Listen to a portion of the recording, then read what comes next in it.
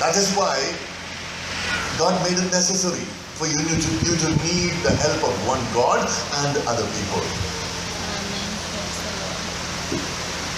He did not want pride to overcome you. He did not want you to fall thinking you can do everything by yourself. He did not want you to become God. He wanted you to worship the one and only God. It is God's plan. There's another thing you need to understand in this regard. When God designed you and your life to be this way, whenever He wants to help you fulfill your purpose in life, whenever He wants to help you receive blessing and become a blessing to others, He sends people your way to help you. He sends people your way. Not everybody who comes into your life helps you the same way. Some give you good advice. Some help you out with money or other resources. Some help you out by physically doing something for you. Some help you out by praying for you, interceding for you. Some help you out with encouragement. When you're down, they come to you and say, oh, don't bother. And you are charged up one more time. Those encourages are necessary, Those encourages are necessary. And God sends all of these kinds of people your way. But you need to understand something else. When the devil saw that God had a plan to make people whom He sends into your life to be a blessing to you, the devil devised a cunning scheme to destroy your life. You know what he does? He also sends the wrong kind of people into your life. When we read through the Bible, we will come to understand that one of the most physically strong people who ever walked the face of planet Earth was a man named Samson. Big time muscle man. Stronger than Tarzan, stronger than Phantom. He was Mr. Universe at that time. Long hair, handsome man. When the devil looked at this man, he saw a man that was called by God.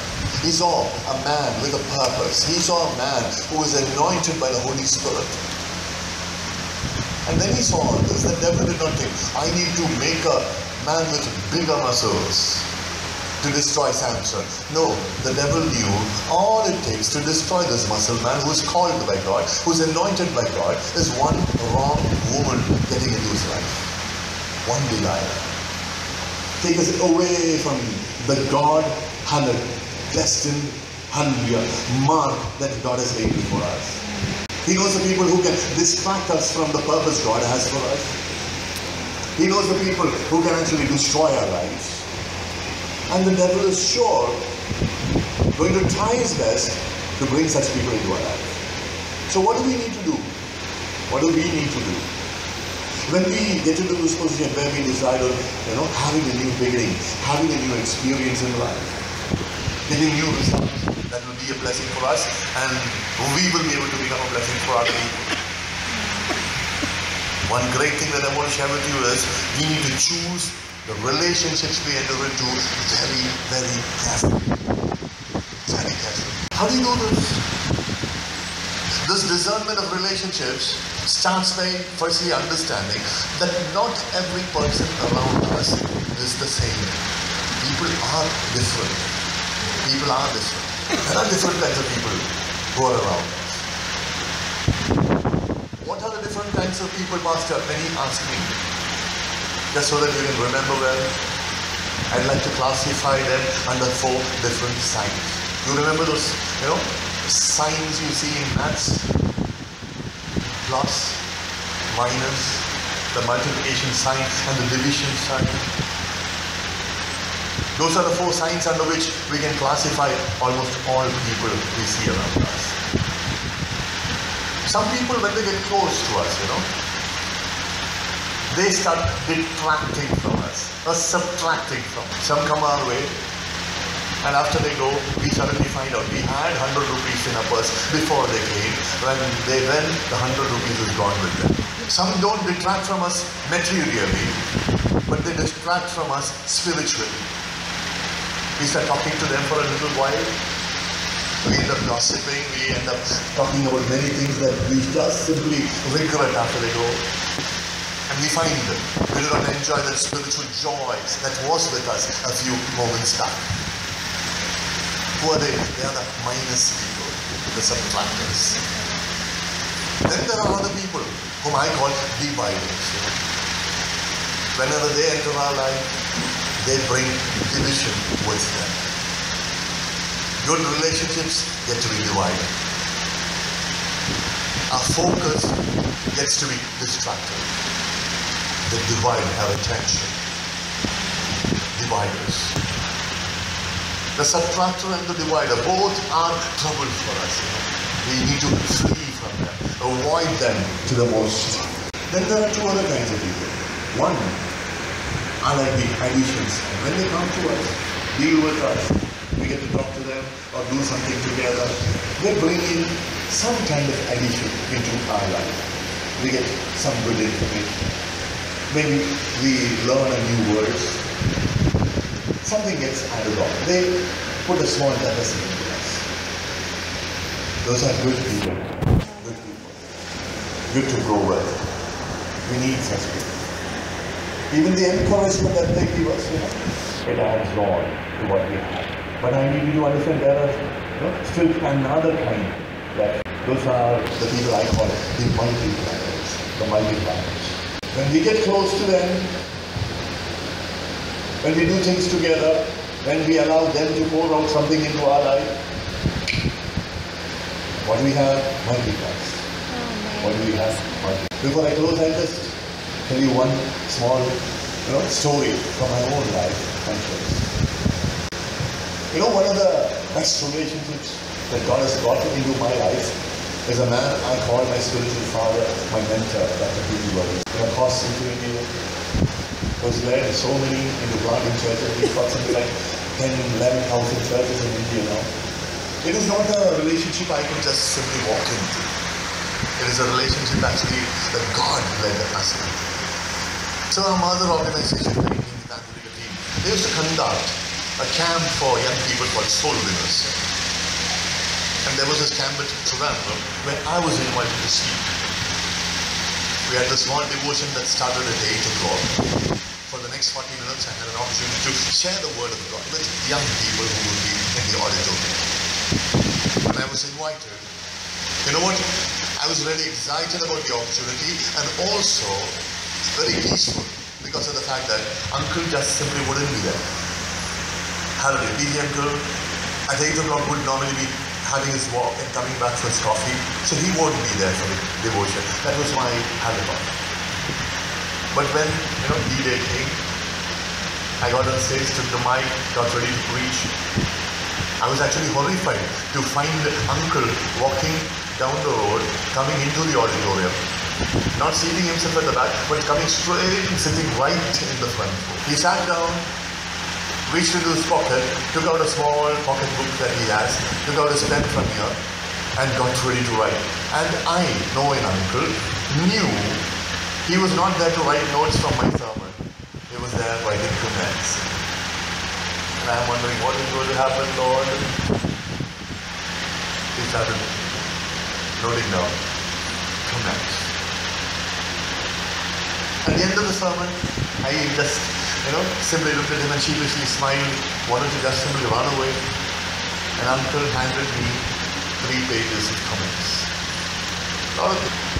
One thing that caught my attention, you know what that is? He was saying, morning, good sermon, good thoughts. And he said, you've got your full sleeve shirt, folded sleeves, and both your sleeves are folded in 2 different levels. You need to correct that. That's what Uncle said. And I said, oh, are you? So many things in the sermon he could have talked about, and this is what he sees. I said, okay, Uncle. I went off. A month passed, 2 months passed. 6-7 months later, there was another Soul Winners camp in Parliament. I was again invited to speak. This time, when I got ready to preach, I knew there was a huge chance that Uncle was going to be there one more time. So this time I decided, I'm going to fool him. I'm not going to give him a chance, an opportunity to say the same old kuntam one more time. So you know what I did? I just discarded my full sleeve shirt and wore slacks like this. So no issue about folding my sleeves in two different levels or anything like that. I got on stage, started preaching, the anointing hit. It went well according to what I thought it would. But during the sermon when I looked, Uncle was there in the front seat and he's writing. And I am thinking, Appa, what is he doing? What is he writing about? After the sermon, I smiled at him. He just came, handed me one simple story. That was all there was. Again it goes, morning, good sermon, good thoughts. Third comment. But through the sleeves of your shirt, your armpit was visible. You need to wear a belt. And I thought, oh God, what can I do to please this man? So many other things he could have told me. Why did he say this? Can he not see anything good in what I do? I started thinking. Through the years, every time we deal with each other, or every time he's in a meeting that I preach, he gives me written down comments. He talks to me. Sometimes he scolds me. Sometimes I get hurt. Why did he not look at the other side? The 10 good things I did, he's actually not even seen, I think. But something like 20 years down the line, I want to tell you a simple truth. When I look back, I know I am not where I was once. I praise God for His grace, but also I want to tell you, my friend, Uncle and his comments have been a great blessing for me. He's a person who's actually contributed into my life, whereby I would call him a great multiplier. What am I trying to share with you? I'm trying to tell you, multipliers don't always work in the way you think they will. They're not people who will come to you and say, Moni, good, you are looking like the best Sundaran in the world and all. No. They'll sometimes scold you. They'll sometimes beat you. They'll sometimes hurt you. But they'll always mentor you. And you need to understand something. Friends, friends, they love you enough to accept you the way you are. But mentors and multipliers, they love you so much that they cannot leave you the way you are. I mean, if you understand. So who are the people you need to pursue? What are the relationships you need to really go after? I would say you need to go after the add-on people and also the multipliers. If you were to choose just one relationship in your life, I would say go after the multipliers, because even when they inflict pain on you, it is going to turn out to be a blessing tomorrow. Would you just stand in God's presence, please? Let's pray together. Hallelujah. Let every eye be closed. Let every heart be open. Let's just take a moment to talk to God. Tell Him, God, I need your help. Without you, oh God, I just simply won't be able to go forward into the new thing, new experience, new result that you have laid out for me in my life. Let's pray so that God would give us discernment on what we need to change. Let's ask God for the empowerment to do what He wants us to do. Let's just tell Him, Lord, help. Let's take a moment to pray. Father Divine, I commit all these children into your mighty hands. What you placed on my heart, I've tried my best to impart unto them, God. I confess there might have been problems in my communication. My vocabulary is limited, my abilities are limited, oh God. But I just pray that even as I close, you keep ministering to them by the power and the presence of your Holy Spirit. grant them understanding on everything you want them to understand, O God. From this point, when I close, I pray that you will keep ministering to them. As they go out of this auditorium, get into their houses, sit quietly somewhere, keep talking to them, God. I just pray that they be given the ability to receive from you what you have laid out for them. And having faith in you, having faith in your goodness, your love, and in your ability, I just raise my hand in faith and I bless them, O God. Make my word a blessing, a cause of blessing for them. In Jesus' name I pray. And all the saints said, Amen. Hallelujah. Brother and sister, thank you so very much for coming today. It's been a